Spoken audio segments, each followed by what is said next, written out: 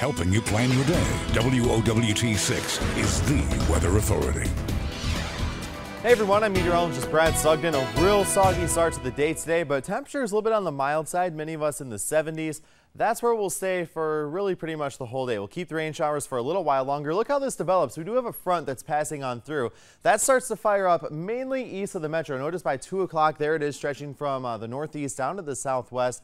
Some of these storms east of the metro do have the possibility to be on the severe side. So we'll keep an eye on that. Notice how it really starts to develop by the time we get toward 4 o'clock.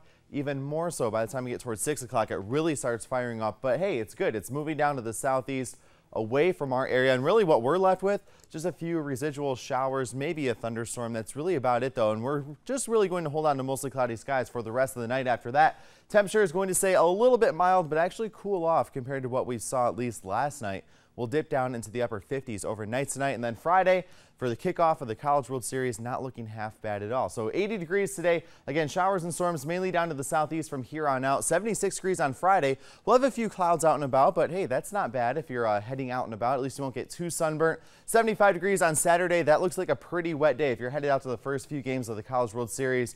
Bring the poncho, bring the umbrella. You're probably going to need it. After that, really just pop-up showers and storms. Not a big washout by any means. Temperatures will be warm and mild.